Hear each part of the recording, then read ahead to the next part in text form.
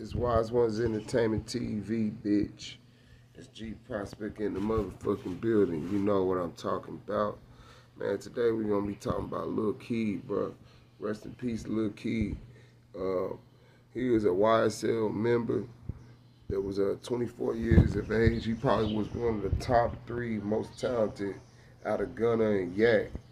Man, YSL is going through a whole lot this week, bro. So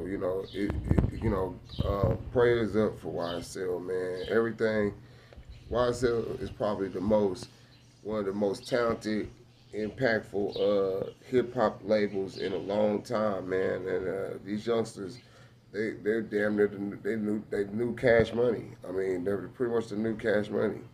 So it's very sad. This is one of the worst falls from hip hop greats that I've ever seen. I mean, these guys were making.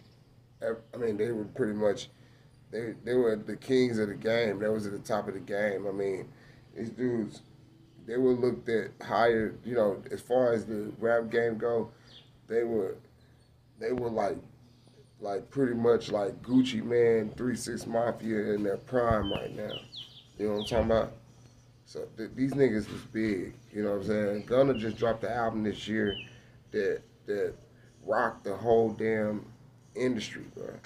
So had everybody screaming Pusha P, you know what I'm talking about? So it's very sad to watch these dudes fall down like that, and then to hear Thug Lawyer talking about he in a dungeon and shit like that. It's fucked up, bro.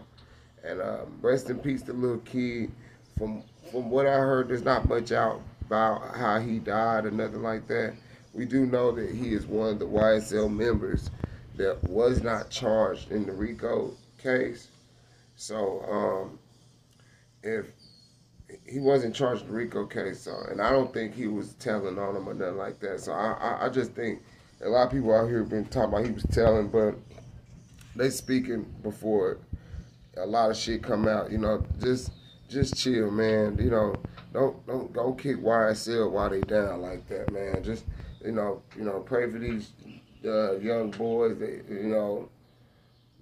so just try to have a heart when you see people going through something like that. You know, because you could be going through that and you don't want nobody to kick you while you're down. You know what I'm talking about? So, but I hate to say I told you so, YSL, and I don't want to be the one to be like that, but at the same time, y'all gotta clean it up a little bit, man. If y'all get out the situation, y'all gotta kind of clean it up, man, and watch what y'all be saying and stuff like that, man. So the law is taking these rap lyrics serious in a bit, you know what I'm saying? So you gotta kind of rap about something fake, man. Rap about something fake in a bitch. You gotta rap about fake ass shit, you know what I'm talking about? You can't be talking about real shit that happened, you know what I'm talking about? But rest in peace to Lil Keed.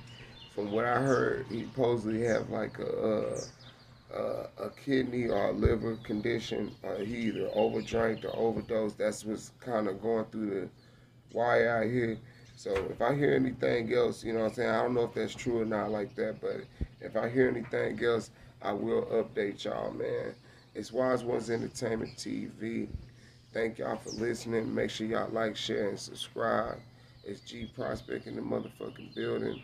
Rest in peace to Lil Keed. Fuck with me. I'ma fuck with y'all niggas later. I'm out.